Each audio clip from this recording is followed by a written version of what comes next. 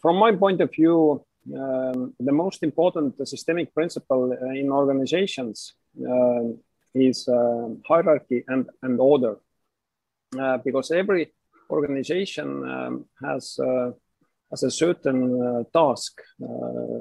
Every organization has created to solve a certain problem or issue in society. And that's why the order, the playing rules are very important, so that every player in that system knows what kind of game we play and what should be outcome. And that's why the order and hierarchy is in organizational system most important. And in a family system, belonging is the most important systemic principle, because there is a more tight relationship in family organization, because we are tight through the bloodline, and that's why I think those two systems have a bit different importance in systemic principles. How do you see that, Markku? Well, I see very similar than Asko. For me, the organization, the law of organization is that organization is instrument and family is more a value in itself. So to organization, so people come to get something else. They come to get money for to give food and supplies for their families, for those who are theirs beloved. So in organization, the instrumentalism is more strong, and in family it's absolute value. I like to say that organization is some kind of hunting place. In if you take some historical pictures, so the men went to get hunt to hunt to get food, and family is the place where they are eating. And how does that influence the differences in the principles, that belonging, order, and giving and taking? Yeah, it means that in family the belonging is somehow stronger, and it means that in family the belonging is tighter. So in organization, people, subjects have more power to choose if they belong or not. So the belonging is more loose coupling in organization than in families. So in families the coupling system is more tight coupling. So that's yes. Well, because the belonging is when we exclude someone, then there's this issues going to be in the organization or in the family. And I think the same is true in families as in organizations, is that if we exclude somebody or if we exclude a part of our history, then what I see when I facilitate constellation also in organizations is that this excluding and not having everybody belong is also causing a lot of effects later on in the organization. So I don't know. I think it depends on the situation and not so much on what type of system we have, because in families order is also very important. If somebody's taking the role of the father of his father, then you have a lot of issues in your life and also in your family. So I agree that an organization you can decide to belong to, but as soon as you decide and you belong and you are fired, for example, in a bad way and nobody talks about you anymore and you are like erased from history, then for sure the organization is going to have problems with the function that you occupied, or with other issues are going to arise because they forget you and they want to erase you. So I think the effects are almost the same. So it is more, I think, about when you're born, you belong to this family and you didn't have a choice. And when you go to work for a company, you have a choice to belong. But as soon as you belong, I think the belonging principle is just as important as the hierarchy. What do you think, Asko? I like metaphor like a game in organization. If I like those playing rules, order and hierarchy, then I like to play that game. But if the playing rules are not good for me, I can choose another game, but I can't choose another family. Mm-hmm. So that from that point of view, of course, all those three systemic principles are very important in each system, and we are now just talking about difference,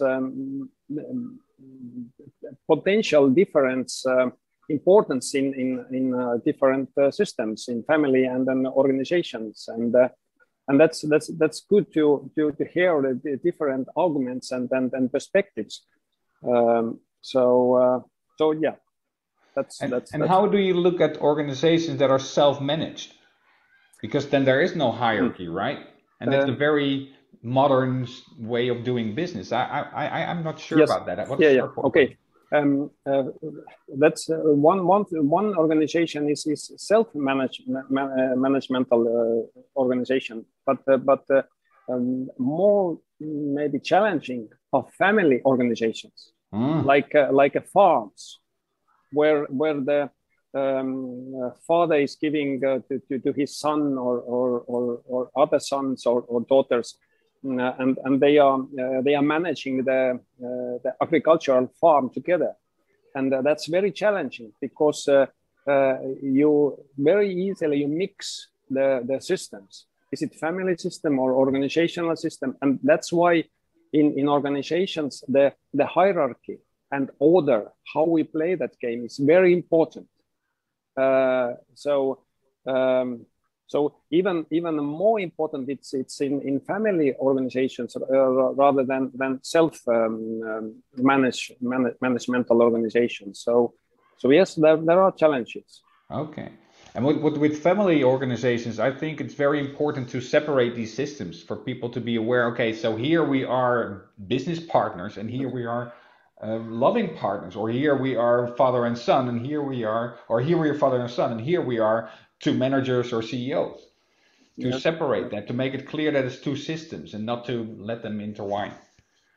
One thing I would like to say is that it comes to my mind one concept, and the concept is from social capital, and the concept is familiar paternalism, and it means how tight, how excluding the system is, and sure, if you take, for example, North Italy and South Italy, so families are different in South Italy, so if you are part of these families, so you are very tight connected. It's not allowed to have other relationship, and this how tight or loose this system is, how strong and how rigid the borders are. So it's very important,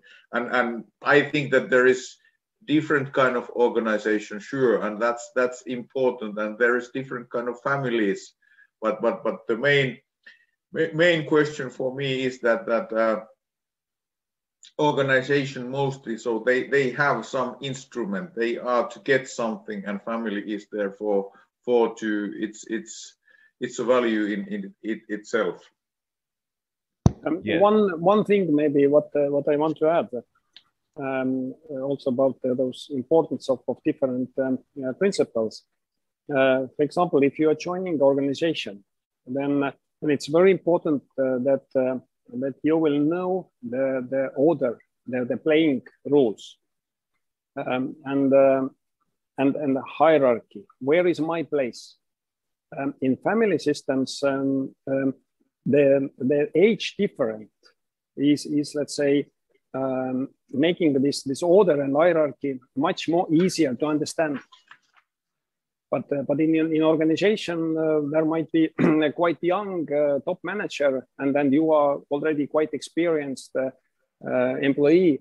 So and if you or another colleague start to use that more experienced approach in organization, you will get also already conflicting in hierarchy and in order. So that's also maybe one point that that in family due to the different aging levels, the hierarchy and order is let's say more visible, more understandable. And it's also interesting what I see in organizations is that there is actually an order of order.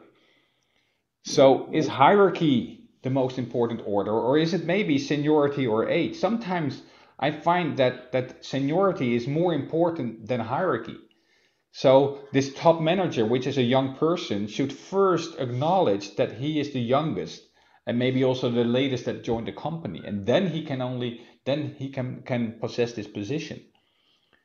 And I think, yeah, there I do agree that order is more complex in organizations than it is in family. In family, it's very clear: I'm younger or older, and I'm another generation.